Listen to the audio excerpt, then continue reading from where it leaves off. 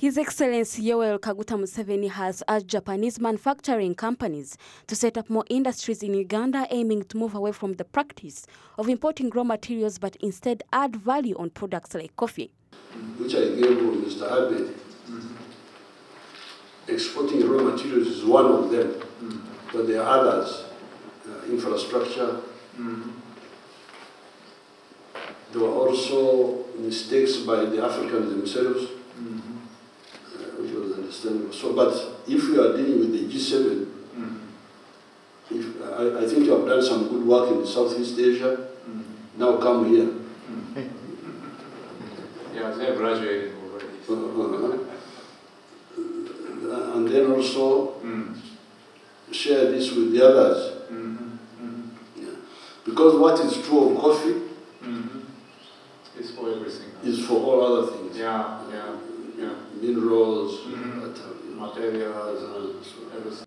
President Museveni also took the mantle to seek companies for car battery production due to Uganda's abundant lithium and increasing electric vehicle usage showcased at Kira Motors. The Japanese Foreign Affairs Minister expressed desire to strengthen bilateral relations with Uganda in line with the G7 presidency emphasis on direct communication with Africa.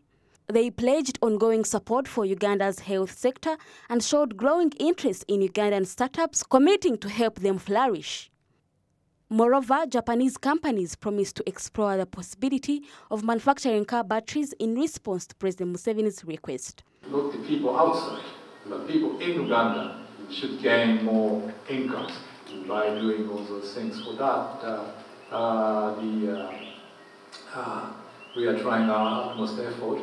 And also on the top of that, if you are doing so many efforts, also at the same time you need to have some healthy society. So if you get ill, you cannot work very hard.